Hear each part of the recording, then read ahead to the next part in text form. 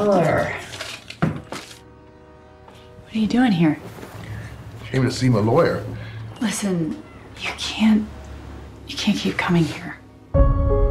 We were wondering about this sandstone in the front yard and if you'd be willing to sell it to us. You don't have to sell it if you don't want to. Gina wants this new house to be authentic.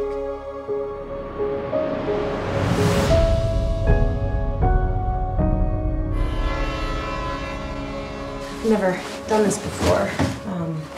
Don't quite know where to start. Are you registered for this class? No, I just saw people coming in. Your wife works for you. Huh, that's funny. No, she's the boss, actually.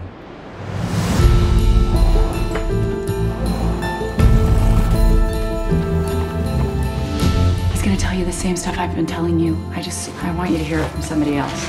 Selling shoes is the nicest job a girl from my family's supposed to get. You really weren't helping me at all. I make a fool of myself. No, it's interesting.